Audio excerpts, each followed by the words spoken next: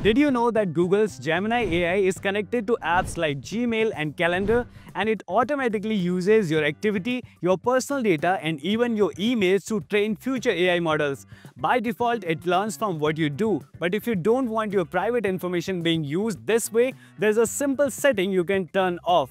And in this video, I'll show you exactly how to do it. Let's get started. First, open your browser and go to gemini.google.com. Now sign in using your Google account. On the left side of the page, tap the 3-bar menu. Click on Settings and Help. Inside the Settings menu, find and click on Activity. Here, you'll see an option called Gemini Apps Activity. Click the drop-down menu next to it. Choose Turn Off and Delete Activity. A prompt will appear on your screen. Click Next. Then hit Delete. You'll see a confirmation message saying Deletion Complete. Just click Got it and you're done.